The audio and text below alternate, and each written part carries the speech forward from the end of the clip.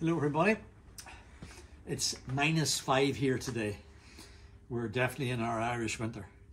But of course it doesn't normally get very cold here at all. Our winters are actually quite mild. Even compared to England, they're mild. So we've got two 6CLXs that have just arrived in the yard. So I was going to take you through them, outline our approach and discuss what the plan's going to be.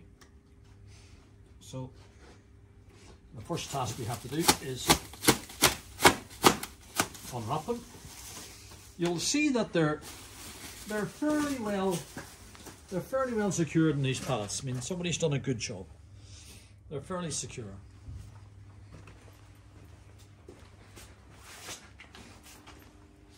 I should just point out that normally whenever we're packaging engines up, we put the straps right underneath the pallet, not through here, right underneath, because the pallet is actually stronger that way.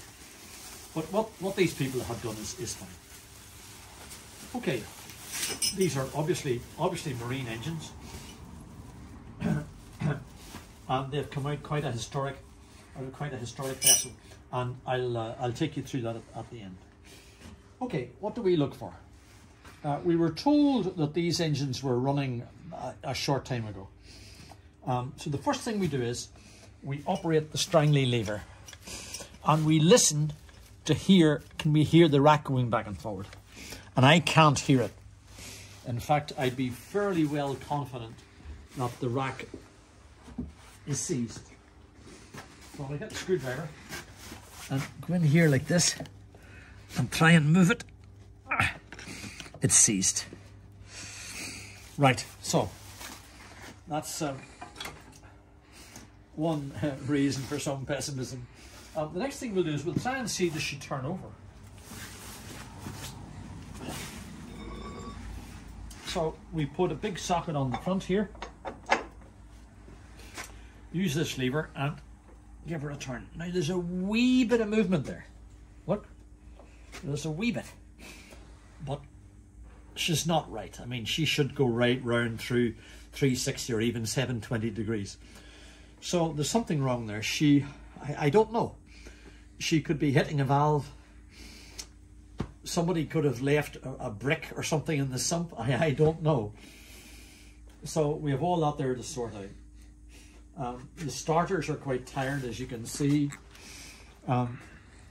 Somebody has been inventive with insulating tape here on this back water rail.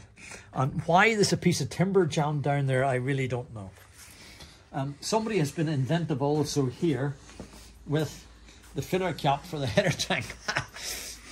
Isn't that so funny? Now, why they've got two, I really don't know. This is the original one here, but the threads are largely gone on. It's not that critical because, as I've explained in the past, this is a low pressure system, and it's not critical. You'll see that we've got a PRM gearbox on the back here, and it's only oil cooler. We've got the original Gardner pressure gauges. I think they may well clean up. They may well be okay. If not, we can put on new ones. She's rated, I can tell by the plastic plate on here. She's rated at 1850. Okay, so this would lead me to believe that this may have been an automotive engine at one stage. Another clue is you can see here there's not an extended crankshaft. This is the short crankshaft here. So again, that's typical of an automotive engine. No harm. It's no harm. The sumps are both typically automotive. They're alloy, but again, it's no big problem. No deal. No big deal. Okay, so our plan is that we will send these two engines off now and we will get them soda blasted. Well, first of all, we'll take off the injector pump. We'll take off anything that's critical. We'll take off anything that's perishable, like the hoses at the back. Well, this is another point. Why is this gear on here? What's this gear here for?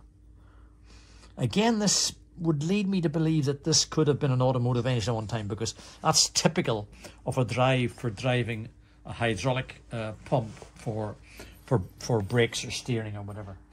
So really quite interesting engines.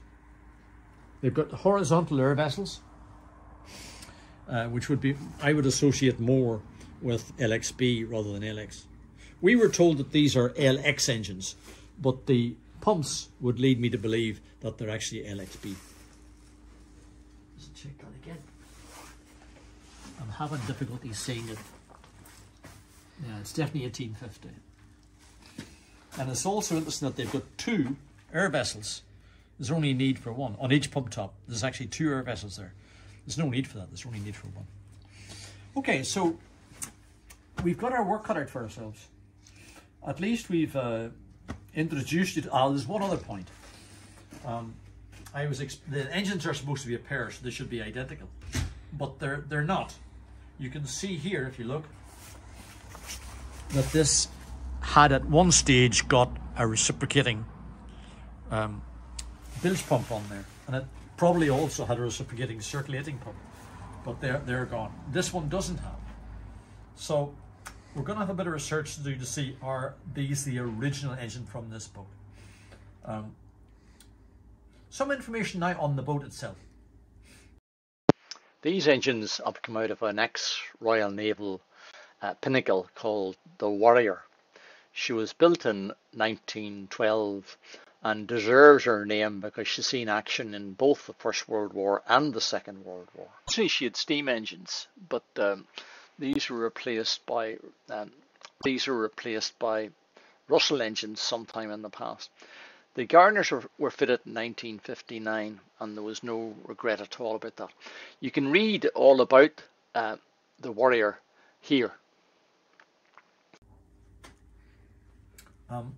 Okay, that's all I've got for you. There's no point in going around the second engine in any detail because it's essentially the same as the first one. And we'll take you on to the next stage whenever they come back from the blasting. Thanks a lot.